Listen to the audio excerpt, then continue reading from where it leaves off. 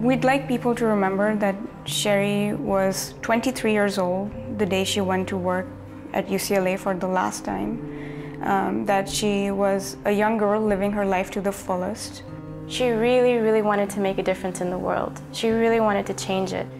Sheri Sangji, Sheri to her friends, was employed as a laboratory research assistant at the University of California, Los Angeles. She had just received her bachelor's degree in chemistry and was applying to law schools.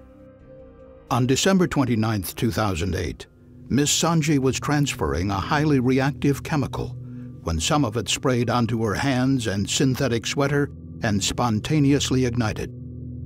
Sheri's older sister, Naveen Sangji, now a surgical resident at Harvard, recalls the day of the accident. When my phone rang unexpectedly and I saw that Sheri was calling me, I thought she was calling to tell me about another law school that she'd heard from. And it turned out to be a social worker from the UCLA Medical Center who told me what happened, and I was in shock. She had deep third-degree burns to over 40% of her body. Sheri Sangji died from her injuries 18 days after the laboratory accident. There was a life ahead that she was really looking forward to that was cut short by what happened to her at UCLA.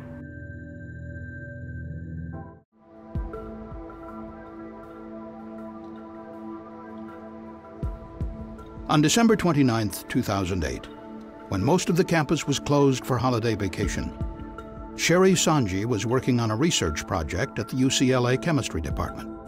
According to a report by California State OSHA, Ms. Sangji was using a syringe to transfer a solution of tertiary butyl lithium, a dangerous pyrophoric chemical that ignites spontaneously on contact with air.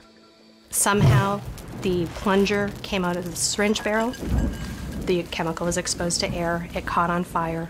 She also had an open flask of a flammable solvent in the hood where she was working. She knocked that over. That caught fire as well. Chemist Dr. Gillian Kemsley reported extensively about the UCLA accident for Chemical and Engineering News, using documents obtained under California open records laws. My reaction to the news of Sheri's death was just shock. And I think pretty much the entire chemistry community was shocked. California OSHA cited UCLA's chemistry department for failing to require appropriate body protection for laboratory workers handling pyrophoric materials. An internal UCLA safety inspection of the same laboratory just 2 months prior to the accident found that personal protective equipment was not fully utilized by laboratory personnel. Yet on the day of the accident, Ms. Sangji had neither a flame-resistant lab coat nor the much more extensive protective clothing recommended by manufacturers of pyrophoric chemicals. Dr. Kemsley believes that even a flame-resistant lab coat would have helped. The flame-resistant lab coat would have given more time to react. It would have slowed the progress of the fire, and probably would have meant that her injuries were less severe. And though the university said it provided adequate safety training for workers, California OSHA found no documented evidence of this. This accident has affected the campus in a profound way, from my office to the PIs, to the chancellor and the upper administration. And we all recognized that we had to make some changes to our program to further strengthen it. Dr. James Gibson, director of UCLA's Environment, Health, and Safety Office, says UCLA has taken steps to improve safety accountability and oversight, improve training, provide proper protective equipment, conduct unannounced safety inspections, and improve laboratory safety culture. It's not going to happen overnight. That is something that's going to be a multiple-year process to really change the safety culture to where we think we should be.